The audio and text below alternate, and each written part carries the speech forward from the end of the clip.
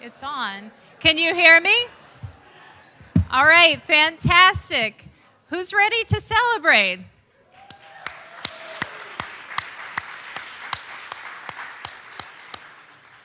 Man, it is wonderful to be here and to be able to welcome everybody to celebrate Invention. There's just so much good vibes and energy in the room today, and it's great to see so many familiar faces and to hopefully meet some new folks. I'm Kelly Sexton. I'm the Associate Vice President for Research and Innovation Partnerships, and I'm thrilled to kick off Celebrate Invention. This event provides us with a chance to get together, to network, and to celebrate the University of Michigan's incredible community of innovators. The University of Michigan's reputation as a global leader for innovation, commercialization, and positive economic, societal, and patient impact can be attributed to the success, the dedication, and the brilliance of University of Michigan faculty and staff who are constantly pushing the boundaries of knowledge and technology, working tirelessly to ensure that their discoveries have the very best chance to change the world. It is with this thought of ingenuity and of showcasing and celebrating success that the Distinguished University Innovator of the Year Award was created. This award recognizes University of Michigan faculty who have developed transformative ideas and helped bring them to the marketplace for broad societal impact. This year's recipients of the Distinguished University Innovator of the Year Award, the Histotripsy team, exemplify this spirit, and they will be formally receiving their award from Vice President for Research, Rebecca Cunningham, later this afternoon. For now, it is with great pleasure that I kick off and introduce this afternoon's panel discussion. First, we will be hearing remarks from Professor Jen Xu, Professor of Biomedical Engineering and lead investigator for the Histotripsy team. Jen is going to share with us an overview of the original creation of Histotripsy and the team's research and commercialization efforts. Immediately following her remarks, we're going to move to a panel discussion to talk more about the journey of histotripsy and the future of this really exciting technology. So please join me in welcoming Professor Xu to the stage. Jen?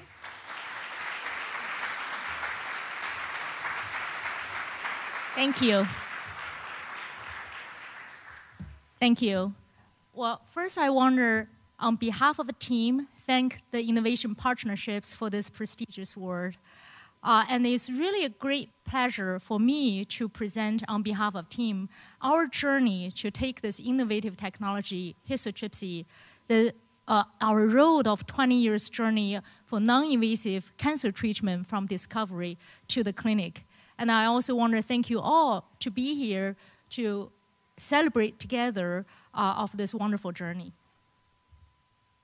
To start with, and then what you see here is a panel of the recipients of this year's Innovator Award, including me and Dr. Tim Hall, Brian Fox, Will Roberts, and Jonathan Sukovich. And I do want to dedicate the award to Dr. Charles Kane, who was my PhD mentor and leader of the Histotripsy team before he passed away in 2020. So, really, when I was asked to give this presentation about our journey to take this technology all the way from bench to clinic, we're talking about over 20 years of journey instilled into this 10 minutes presentation. And I will do my best to give you an overview. So things started in 2001, and I still remember that moment. And in 2001, Dr. Ahi Ludomirsky, who was a pediatric cardiologist, and came to Charles' office and asked Charles and me a question. And he asked, can you invent a non-invasive intervention technology that can perform the real surgery? So what he meant was the real surgery, not just heating the tissue with different energy source like radio frequency or microwave or even ultrasound, and not ionization like radiation therapy. is something that can mechanical break tissue down and perform tissue removal, just like a surgery. And that's very, very important for him as a cardiologist for cardiac surgeries. But can we do this without opening the patient up in an entirely non-invasive fashion? And that's what really motivated this whole process of invention and development of historypsy. So I also want to take you back this years ago, 2002, and this is literally one of the first movies of showing the historypsy when we first discovered it. So this is a video where you see here is actually a pig heart tissue. So it's a piece of pig heart tissue that I got from the slaughterhouse. And the ultrasound device is placed in this water tank about 10 centimeters away, and then focused to a region here.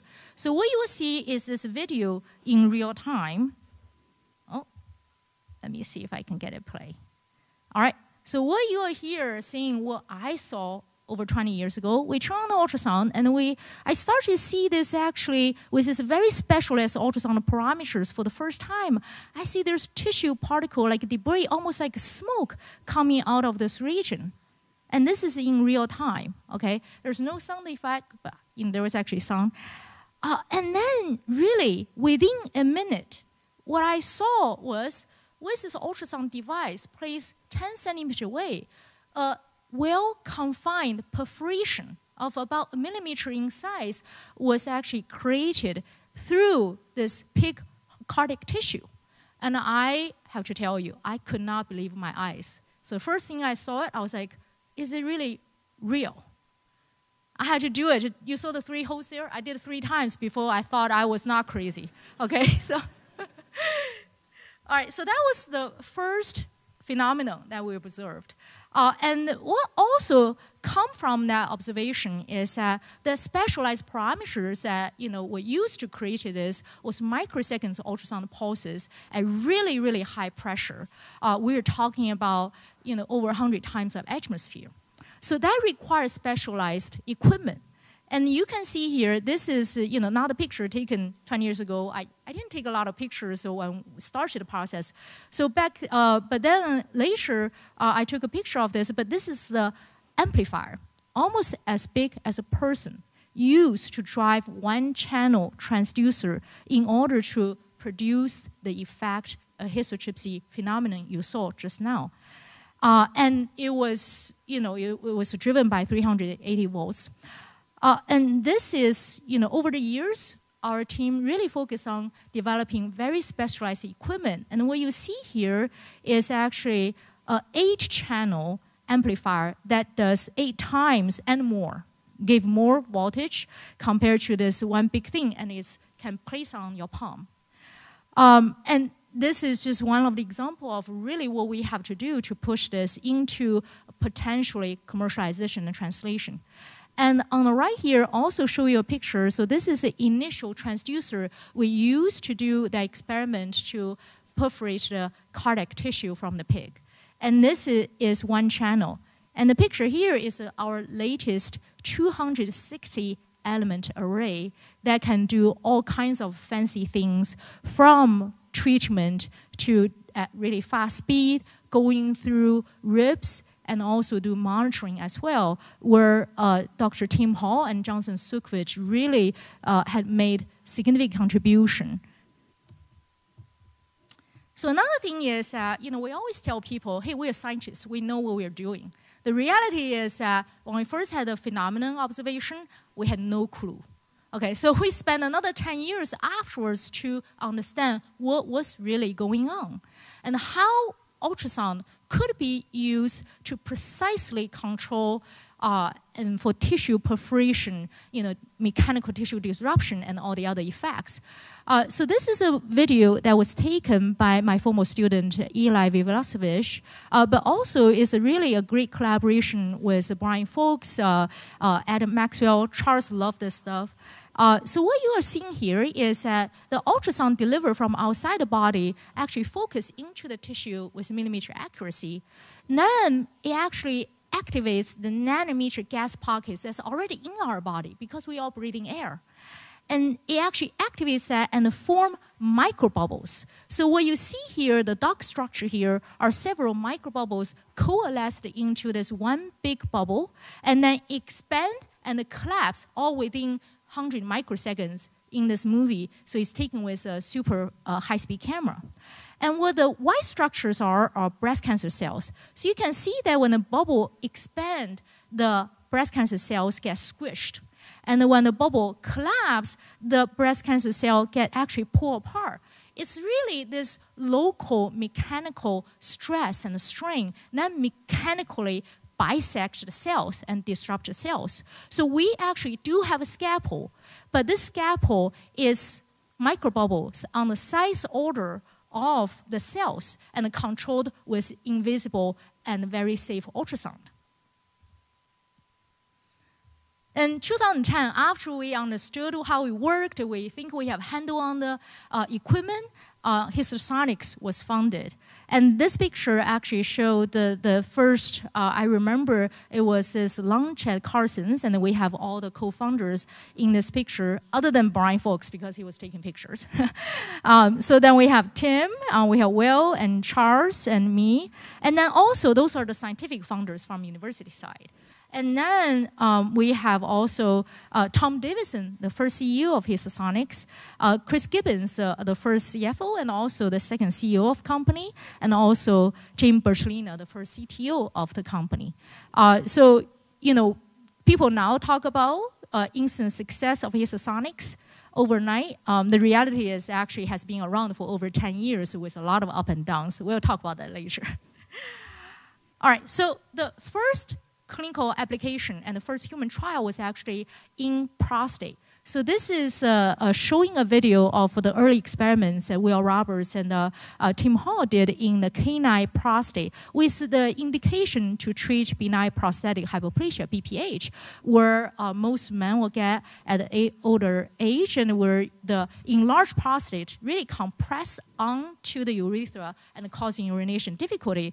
And we thought, oh, we can use histotripsy to break up the prostate tissue, then release the pressure to treat BPH. And the preclinical experiments in the animals was beautiful. And I do want to show the video because it's a very typical video. What you see here is those microbubbles are bright dancing structures, right? So they are this bright dancing bubble cloud that you can visualize really clearly on ultrasound imaging in real time, and which is extremely important because for non-invasive surgery, typically the clinician cannot open up the patient, so they cannot see what's going on. But here, what's the difference here is that the clinician can see exactly what they are doing. Their invisible sound scalpel producing this microbubble is visible on ultrasound imaging very clearly in real time.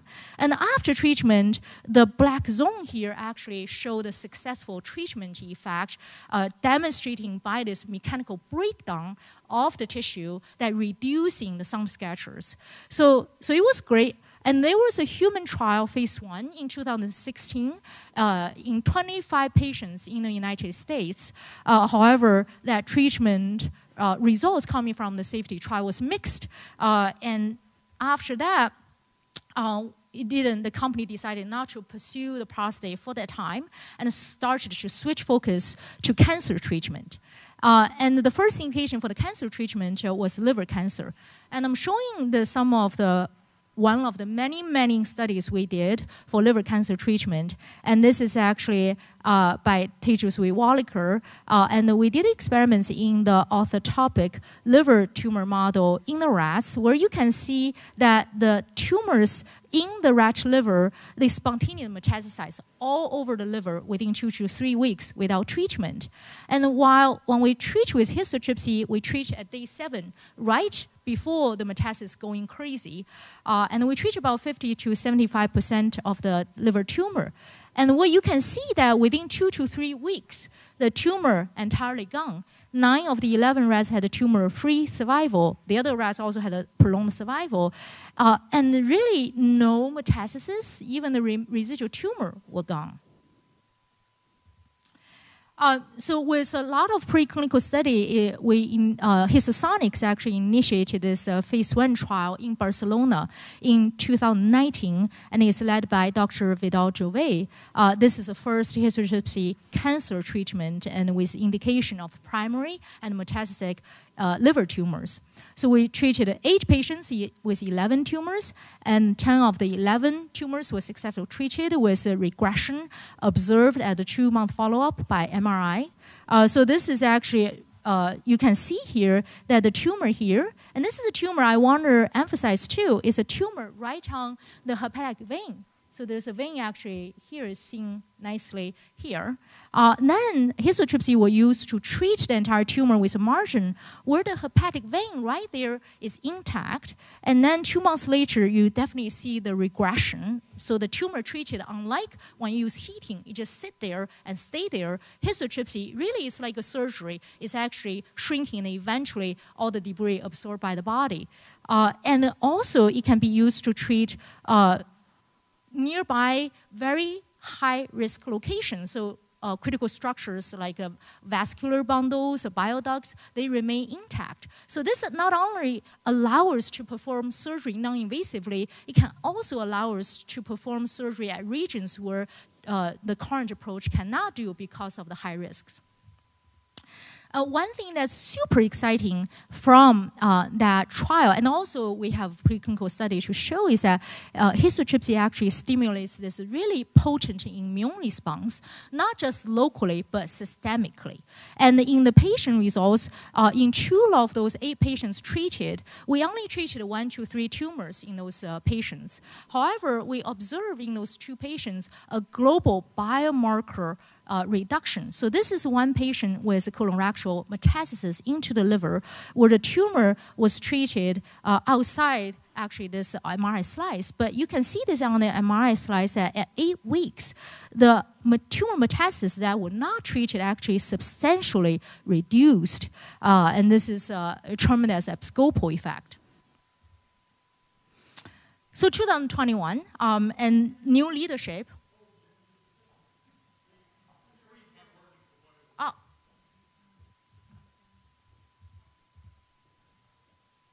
You got the most exciting part. even the screen got too excited and they go on. Yeah. I totally understand that.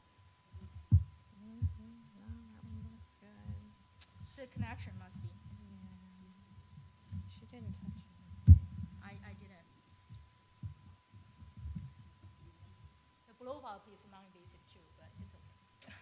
Well, we're going to talk about the reality behind success stories, and so I think the challenges along the way. Yeah, here we go. Technical issue. It happens all the time. We encounter in engineering school. So, okay. So 2021, new leadership. So this is a new CEO, Mike Blue, and Josh Stopak is a new CTO, and this is a new histotrypsy system, Edison platform by Histosonics. Really cool. Histosonics has a booth here with some cool video to show. I encourage you to see. But really, in short, it's a platform where you have ultrasonic imaging, right? So it looks like ultrasonic imaging card, and it has a robot arm here with 6 degrees of movement with a histotrypsy transducer at the end and imaging probe, ultrasonic imaging probe in the middle. So this is a platform that's so compact, but it has histotrypsy treatment, monitoring of real-time ultrasonic imaging, robot arm, and very user-friendly treatment planning and monitoring software, all in this platform that the clinician can easily wheel this in and out of the operation room for non-invasive surgery. And we even envision in the future it can be used in the clinic as well. I do want to, do a couple of things on this slide. One is that 2021, Hope for Liver multi-center clinical trial was started in 14 sites in the United States and Europe, which is a great thing. But I do want to shout out to many people here actually made this trial possible and a success. One is the Histosonics technical team, John Kanata, Ryan Miller, and Alex During here, and all the technical team here really making the team behind the system. Also, a number of clinicians, and I can't name them all. I mean, I'm only showing a few pictures here. So Dr. Cliff Cho and Dr. Tim Ziemwellis. They are the national co-PI of this trial. Dr. Fred Lee also really playing important role, and Joe Emerald, and especially Michelle Lala. I want to really mention that she is a local PI at University of Michigan Hospital for this hopeful liver trial, and she treated the most number of patients within this trial. And really, just in short, like our 20 years journey, we, highlighting things that Hopeful Liver trial completed. All the data has been submitted by Histosonics to the FDA. So Histosonics so far has not heard any complaints or any negative feedback from FDA, and we are hoping to get FDA clearance very, very soon. Histosonics started the histotripsy trial on renal tumor in the UK and named after Charles Kane, the Kane trial. And we are hoping to start the histotripsy pancreatic tumor trial and the immunotherapy combination trial. Actually, really, Cliff Cho's work on this is phenomenal, and hopefully soon. And also, Histosonics so far, I had a talk with them just 2 weeks ago. They hired their 100th employee just 2 weeks ago, and raised over $200 million, had got the FDA breakthrough device indication, a number of things, which I really didn't think it was possible when 20 years ago we discovered this phenomenon. But really, by the end, I want to say that it takes a village. It does. Really, truly, not a village, maybe whole army, to do the translation. So I want to acknowledge a number of people, and I apologize if I don't mention your name, but our histotripsy lab with our PhD student, postdoc staff. We have so many collaborators from engineering school to medical school. Many people I didn't have time to mention: Didier Pendy, Doc No, Sandra, Niraj, Maggie, Mike Green, and Jiaqi, Gabe, and all those people. A lot of funding from NIH and other resources, and beyond just Michigan, we have a lot of collaborators. All the Histosonics team, and other institutions, University of Wisconsin, Virginia Tech. I'm just really grateful for the opportunity being able to work with all those people on this histotripsy technology. So this is our first histotripsy summit that was 2019. In here we had in Ann Arbor, and last year we had this again, just family of friends thing for histotripsy, and we already have like almost 200 people, so it's growing really quickly. So by the end, just thank you all for being here, and thank everybody who had contributed to the histotripsy development.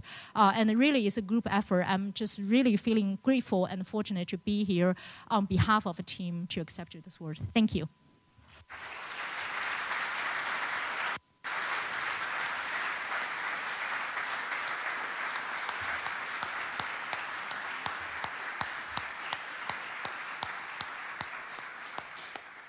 Awesome. Thank you so much, Jen.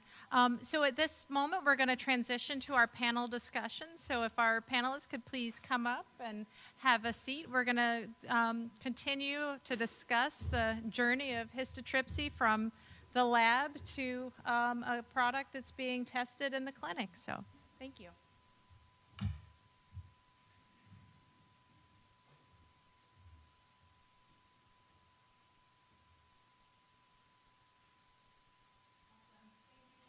That was a great overview.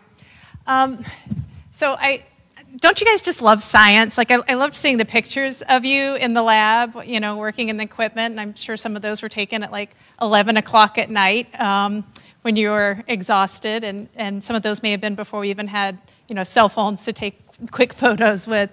But so, 20 years ago when, you first had this observation and you had to, repeat it 3 times just to convince yourself that, you weren't crazy. At what moment did you realize that you had developed a technology that could really transform the way we think about surgery and removal of diseased tissue? Like, was it then? Did that realization come later in discussions with clinicians? And how did that feel? So definitely in 2002, when we first covered the phenomenon, as I said, make sure this is true and I'm not crazy. But what the realization came, it was actually interesting because after that we started making presentation at the national and international scientific conferences and some clinical conferences. And I can tell you for the next 5 to almost 10 years, people wouldn't believe it. the question I get at the conference is not how did you do this with some technical question. Is the question start with this is not possible. And Charles and I talk about it, and Charles said, you know, when so many people, including the leader in the field, make an effort to tell you it's impossible, this meaning that we are on the verge of a breakthrough.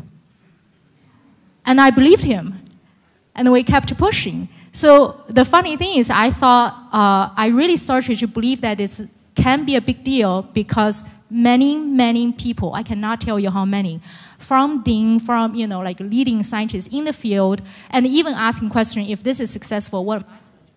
And from that, I started to realize that this can actually make a big impact scientifically and clinically.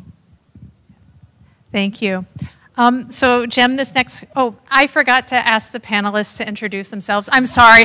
I'm so excited about this story and the technology. If you can't tell, I'm kind of geeking out. So if you would forgive me, folks, can we start with, you've met Jim. Jim, would you mind introducing yourself? Sure, thanks, Kelly. I'm Jim Maddox. I'm the Executive Managing Director of Venture Investors Health Fund. We're a venture capital fund that invests in early stage healthcare companies, including many U of M spin-outs. And I'm also fortunate to be the lead investor in Histosonics and the chairman. Thank you. So Vikas, if you could introduce yourself next, please. Right, so I'm Vikas Kulani. I'm the chair of radiology here, group of people who gets paid to look at and use pictures. Thank you. Ganesh? Thank you. Good afternoon. I'm Ganesh Palapatu. I'm the chair of the Department of Urology here at the University of Michigan. Thank you for having us. Thank you. So Jim, the next question is for you. So I don't think you've ever told me the story, and I'm like really curious to know. Could you walk us through your involvement with the team? And I'm really interested in how did you first come to hear of the technology? How did you meet the scientific team? And what's your involvement been over the years in supporting the team from the journey of the technology, formation of the startup, and then your role today with the startup company Histosonics?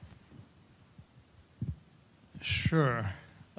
First, I want to say, Jen, how you talked about how all the scientific people said, oh, it's not possible, not possible. 10 times as many investors said it was impossible along the way. So it's not just the scientists. Yeah, so I, being a venture capitalist, walk the halls, and, I'm a mechanical engineer, graduate at the university, and so, I started hearing about this research going on in ultrasound and histotripsy and how they had taken something called cavitation, which I was familiar with, that everybody was trying to avoid, and they figured out how to harness it. I was like, that sounds kind of cool. And then I started meeting with Charles and Jen and the team, and then doing, really seeing, going in the lab and seeing the demos. Like for me, it's all about the demos, and that was back in 2008. So, along Jen's timeline, it's 2023 now, so a long time ago. And we invested in 2009. Venture investors led the Series A. That started out, at first, I couldn't find anybody to co-invest with me. And then by the end, we actually had to turn people away. We had people slowly built up momentum and raised $15 million in 2009 when we closed. And then we started building a company. Chris Gibbons, that Jen mentioned, was an executive in residence with our firm. So she joined the team with Tom Davison on the kind of the management side of the team. And then we, went to work on BPH, and Will Roberts is sitting here. He was leading the BPH effort, being a urologist, and that's really when it started.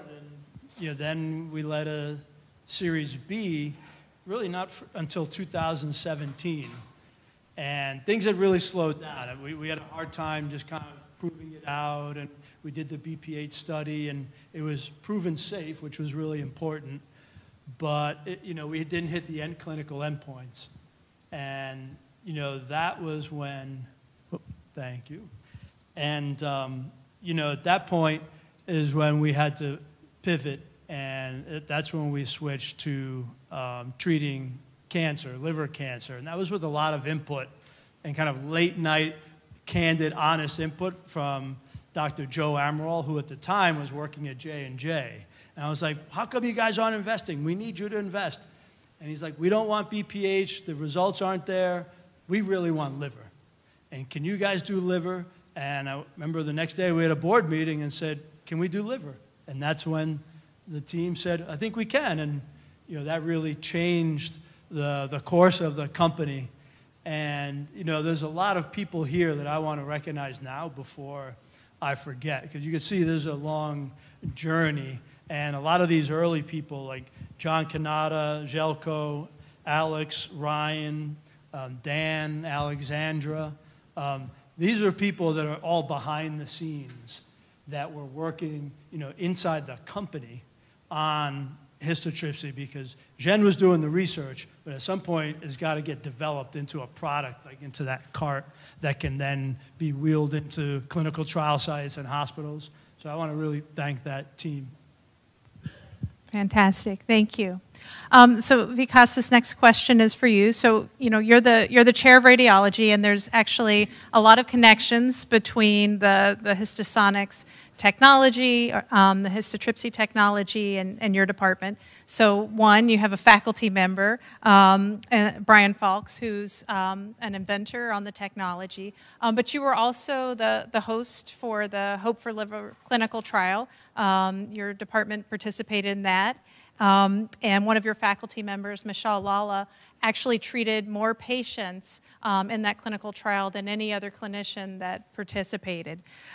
So I'd love to hear your perspective on how you could envision this technology being used by your department and by others around the country, and how you could envision it being used for the patients that you see and that you treat.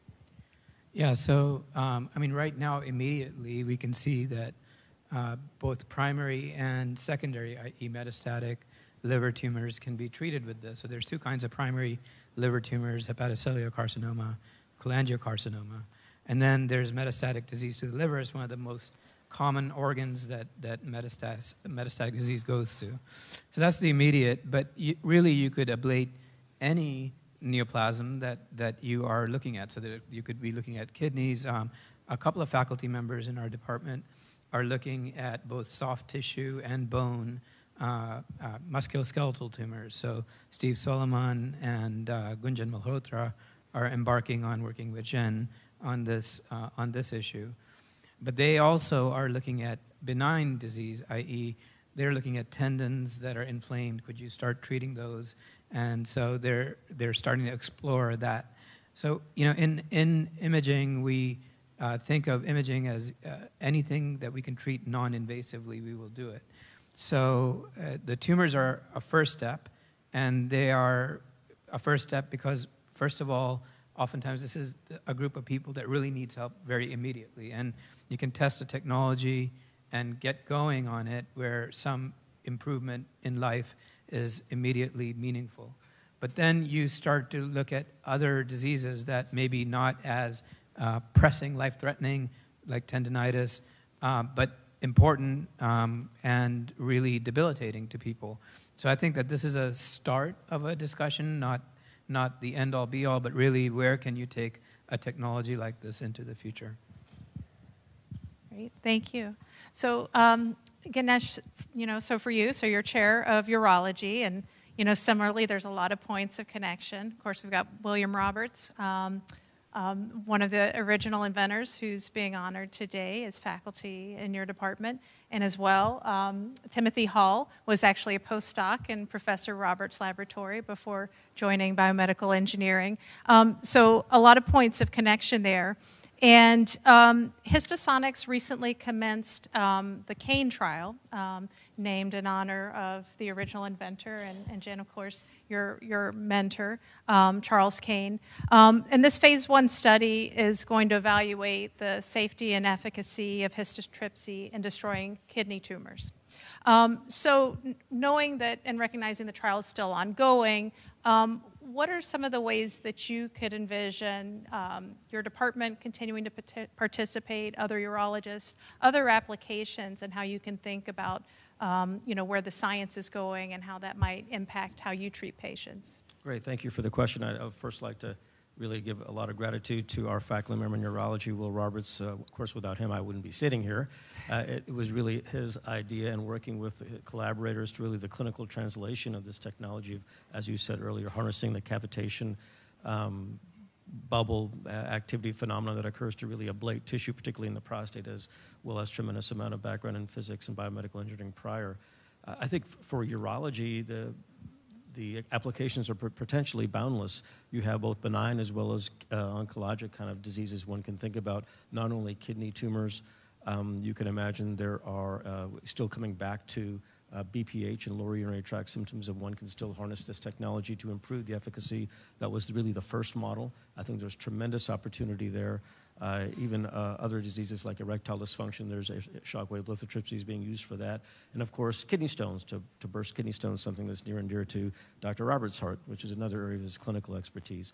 But I do think in many ways this example of histosonics and histotripsy is really illustrative of really what makes the University of Michigan exceptional, where you have technology, scientists, basic scientists, really coming together with individuals with clinical experience and exposure, but also scientific background like Will and others, to really bring this technology to clinical application. So it's not just a science experiment, but really how can we leverage this to transform care and help the world. So in urology, I think there are a multitude of options, but I think I'm even thinking beyond urology as Vikas alluded to. You have heart disease, you have brain tumors. I know you've all been working with neurosurgery, cardiac arrhythmias in terms of ablating aberrant circuits. There's a number of different, I think, applications for this technology. And seeing from your slideshow earlier, Jen, about how originally it started off as one giant machine and now it's in your palm of your hand, one only can imagine as applications and everything else evolves, what other miniaturization as well as scaling could be done to ensure that we can deliver this technology in the best way to the places that need to be tested. So I think there's a multitude of options, and the abscopal potential immunological effects of this technology in particular is synergistically with a number of now immuno-oncology agents, of PD-L1, PD-1, and checkpoint blockade inhibitors is really interesting, particularly in kidney cancer and bladder cancer. And one might imagine there's some priming effect that can go on when one treats one tumor, that it might help treat other tumors. So short answer is lots of stuff to do, and maybe the fun has just begun. Yeah, thank you for that. So there are a couple of threads I want to pick at there. So one being kind of having the infrastructure to encourage collaboration between basic scientists and clinicians. But you also hit on something really interesting, talking about the immunological impacts of the technology. So Jim, I'm actually going to kick it to you. Could you give us a layman's description of this immunological effect that's being seen with the technology, which I think is something that wasn't anticipated, but is looking to open up even more applications for the technology? Sure. Interestingly, just to go back a little bit, what people were really afraid of with histotripsy, like really smart people, that it was going to spread the cancer. Like you're ablating it and you're spreading it all throughout the body. And we and everybody, the people involved, spent a couple of years turning that around, saying, no, we're not. We did studies and we proved it. So that was the starting point with the technology.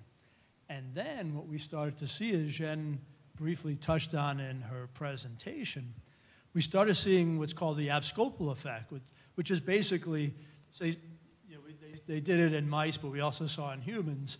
A mouse has 2 implanted tumors, one on the left side, one on the right side.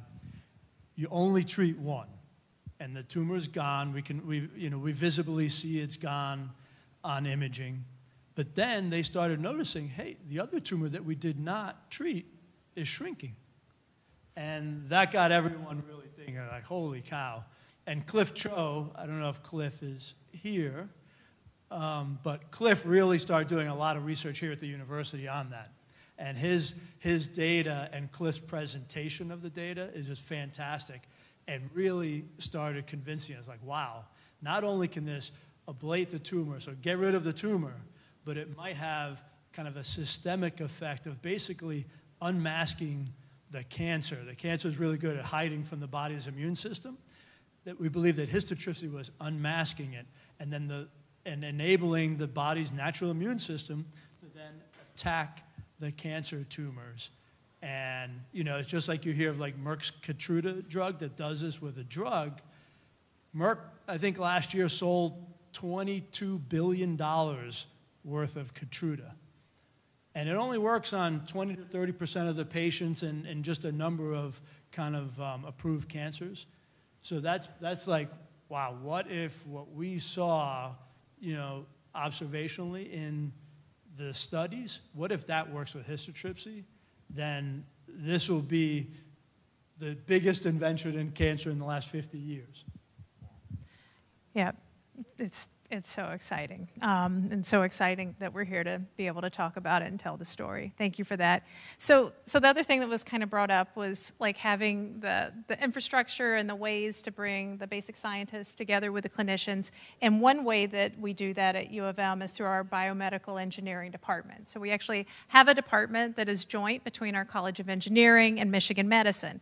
And so there's a lot of connections to that department. One is that 3 of the original inventors and our awardees today are faculty in this department. Of course, Jen, Jonathan Sukovich, and Timothy Hall are all faculty in biomedical engineering. Within biomedical engineering, there's an important translational research program called the Coulter program that supports translational research funding and strategy support for med tech projects. And I believe the Histosonics, the histotripsy technology was, the Coulter Foundation was an early believer in you and provided critical funding and guidance in the very early days when you were still hearing that you were crazy and this couldn't possibly be true from a lot of people. So there's a lot of ways that we have this infrastructure and support. So Jen, I wondered if you could talk about the importance and kind of expand on the importance of this collaboration between Michigan Medicine, between our engineers and our basic scientists, and the ways that you've seen it be instrumental in the success of the histotripsy journey. Yeah, no, thank you for raising that, because it's true, the key of our story really is a collaboration between the engineering school and the medical school. That is the key. And this is a Michigan story through and through, right? We invented it here, we developed here, we commercialize here. And the reason is Michigan has a top engineering school and top medical school, and we are fortunate to take advantage of it, and I'm hoping more people can take advantage of this. And the BME allows us to do that. It's a department, really, like you said, a joint department between the two sides, and making that bridge, and I certainly have to thank our department for all the opportunities. But really, like, the collaboration, why is the key? For example, Jim mentioned, you guys mentioned the immunostimulation effects. We saw the effects. We treated, half of tumor, the other half of tumor is gone. We don't understand it. I have no clue. I don't have the basic immunology knowledge. But Cliff told us, and I was able to talk to him. We have many meetings and design experiments together and do the experiments together, really going down that. Another example for liver cancer treatment, we had Michelle Lala and Maggie Zhang really come to the lab they are imaging the mice and rats and the pigs and doing the experiments with us. I mean, where it was really early on is when you showed that, we're doing all those animal model experiments, and Will and Tim work really close together. So really, I think this is only made possible because of the engineering school and the medical school collaboration. And like I said, I think it's a unique advantage of Michigan. I'd agree. So Jim, this next one's for you. So we find within innovation partnerships, one of the conversations we often have with inventors is how the technology is vital and important, but it is one component of what's going to ultimately make a successful startup company and a successful business. So we've kind of touched on this through both Jen's presentation and through the discussion, but I'm guessing there were some dark moments along the way, such as when the clinical trial didn't quite hit the outcomes you were hoping for, where you thought this just might not work. And I wondered if you could kind of expand on some of those. Because I think it's important as we celebrate innovation and celebrate the success of our startups, we should also, be open about some of the challenges. So how did you keep going? How did you motivate yourself? How did you motivate the team to keep going? Sure. I could answer that in about half an hour, but I think we have 1 minute. So I'll just say, over the, 2009, so, 14 years now, it was a roller coaster. There was a lot of ups and downs, and the company was within weeks of running out of money. I mean, literally. And, I have to give a big shout out to the team that I mentioned. Why I wanted to make sure I talked about kind of the unsung heroes out in the company was they kept at it. They kept working, just like Jen did inside the university with her team. And there was always something for me to have faith in. Like, it could be, even the early BPH, while we didn't achieve the results, we could see the ablation. Some of the immunological effects gave hope, like, wow, if that works. So I really hung on to not the 10 things that didn't work, but the one big thing of, if that worked, this is going to be great. It's going to change how patients are treated. And a lot of that came down to the team. Again, the team here, the team in the university, team at Tech Transfer. We were missing milestones left and right in the license. And, you're like, hey, I know you're working hard. We'll extend that. Coulter was really important at the beginning because I said no a couple times. And one of them was because of IP. Coulter put their money where their mouth was and said, hey, we'll fund $50,000 of IP work to get over the hump. And then they convinced us, okay, there's good IP here. The Mentor in Residence program, I think, hired Tom Davison, the first CEO. The MVCA helped pay for Chris Gibbons' salary when she was with venture investors. Mintz was one of the early investors, University of Michigan program. So, it really was a big collaboration, engineering, tech transfer, the Michigan medicine, and all the people involved. And there was always that little bit of good data that kept me going. And, I had to twist some arms with investors to get them to invest. And then, then we hired Mike Blue. That was something that was really kind of the commercial team. And really, now it's exciting. I was really hoping that we could announce the FDA clearance today. I mean, that's how close we are to having this cleared. There is literally at the senior levels at the FDA waiting for sign-off. And hopefully sometime within the next week or two, you'll have that. We'll have that. We can start treating patients, at Michigan and around the world. And customers are lined up. Like, we have more. We're not allowed to have orders now, but we have more letters of intent than we have capacity to build these systems in the near term. So now everybody sees how great this is. And like I said, people are lined up and literally like, okay, we'll get you our money first. We'll buy 2 if we can be the first one. And so it's super exciting. And I want to thank everyone here. Thank the team, Jen. Jen has been the dynamo in the, inside the university, just making stuff happen, these collaborations happen. So thank you.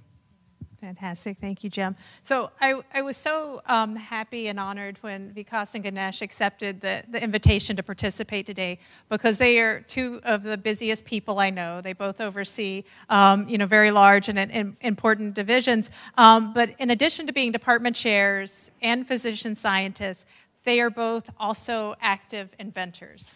So maybe, Vikas, if you could speak first and kind of tell us, why for you think it's important for the University of Michigan to support our faculty inventors, and how you go about creating that culture within your department, within your role.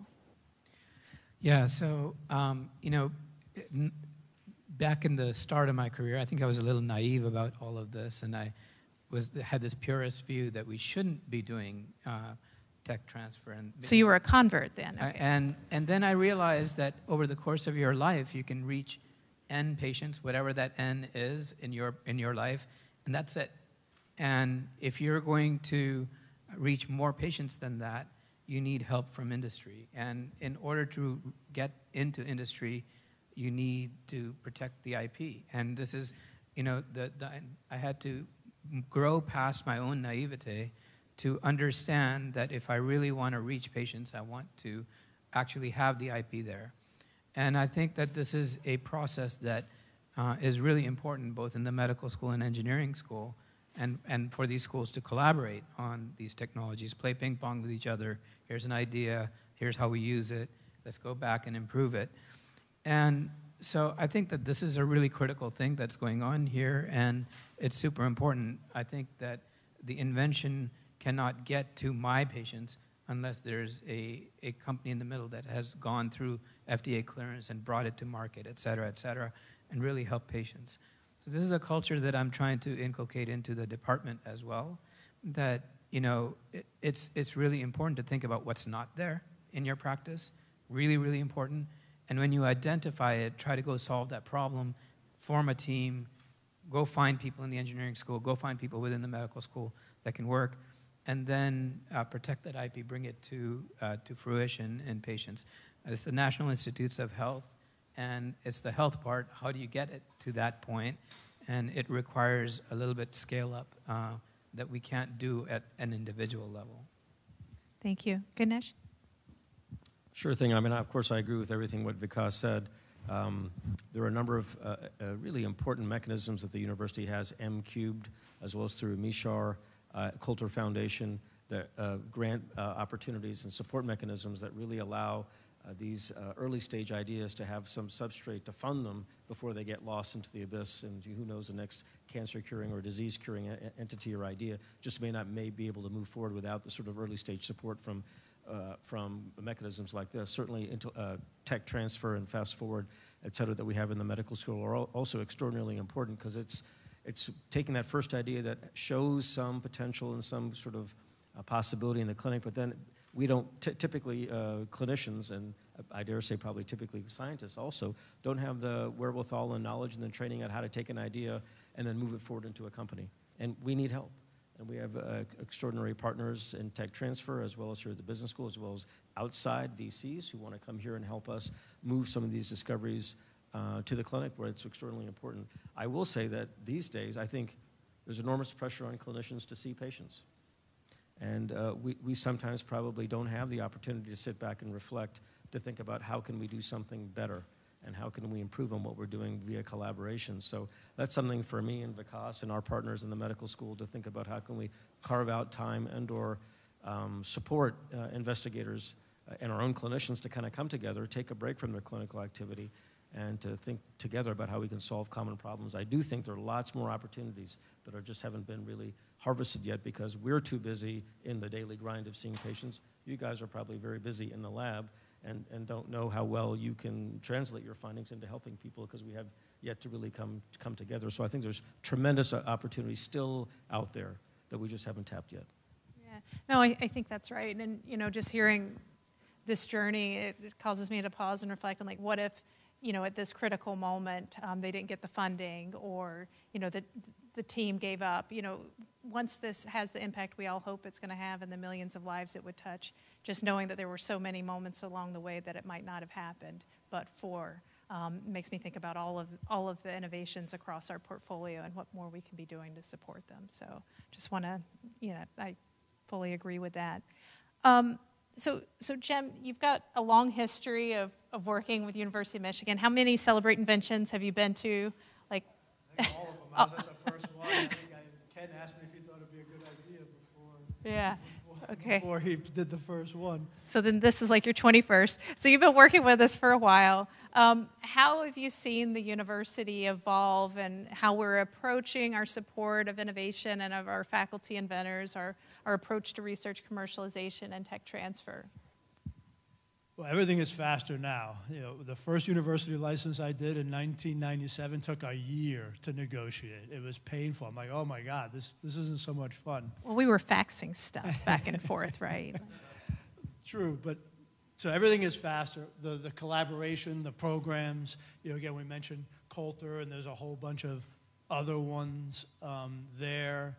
You know, Accelerate Blue is a great idea. We need more of. I mean, in this room, I mean, I see so many familiar faces. There's a lot of knowledge on how to do this. You know, we don't have enough money, you know, and funding for it all. So I think more money. I'd like to do a whole bunch of histosonics, but I have to pick the companies I invest in because I have a limited amount of capital. But it's the collaboration, it's the time to to collaborate, not just see patients and not just be in the lab and getting together. Because that is, as Jen said really well, that's the power of Michigan, is all of these departments are top 10, is getting them to work together and getting the administration, frankly, I'll say, to get out of the way sometimes. A lot of times there's so many rules and this and that, it just slows things down. Let the inventors and the physicians work together and go fast, because there is so much great stuff here. Fantastic, thank you. So I think I want to open it up and see if there's any questions from the audience. So is there anything you're dying to know? Yes. Thanks for the presentation, really inspiring. It was for you. If there's other small businesses here that are kind of getting started, what advice would you give to them to keep them motivated through the 20 years it might be for them through the dark times? Well, apply to Coulter, apply to, all the different, programs to, get collaborators. Like, that was really important, that it was engineers and the clinicians, because the engineers are doing the inventing, but at the end of the day, the clinicians are the customers. So seeing that is really important. And, kind of milestones, like show, early on, we treated a lot of dogs at Histosonics to prove that they could invest, or that they could ablate tissues safely. And so think about how you can de-risk it, how you can, show that this works, it is on a path to working. Thank you. Any others from the audience? Okay. No, hearing none. I'm going to go back to Jen. So Jen, how has the university supported you and your team in the development of histotripsy? And, what do you think as a university we could be doing better to help our faculty inventors? So we did take advantage, as Jim talked about, the culture. So that was very helpful, because we were very naive as how do we go about it.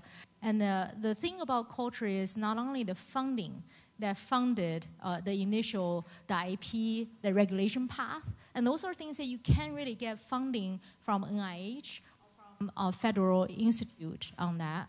So that was helpful to have some alternative funding resources that can fund things that's important to actually get the company started, right? So second thing is, I feel if I go back, what I would do is I will probably start a little later. I will probably go to NIH,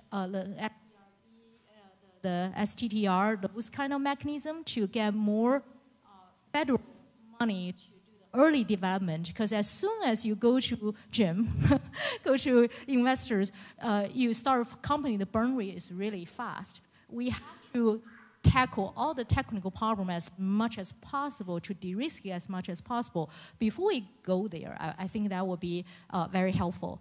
Now, we're looking at new indications such as brain tumor collaboration with neurosurgery at Didier, and that's things that we're thinking about, like how can we de-risk it, not going through just like prostate early on.